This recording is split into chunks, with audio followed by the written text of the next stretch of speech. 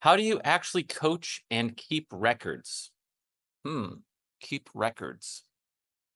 Well, I don't usually keep records. Now, if I was coaching a lot of clients and I might have a hard time keeping track of who's who, I might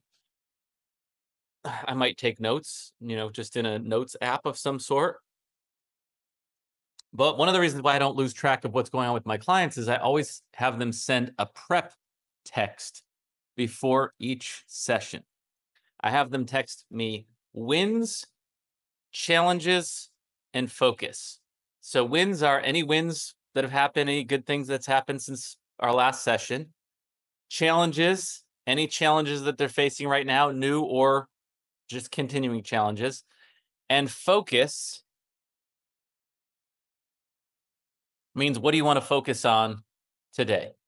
What do you want to focus on today in our coaching session today? So by the clients texting me that, I always know what's going on.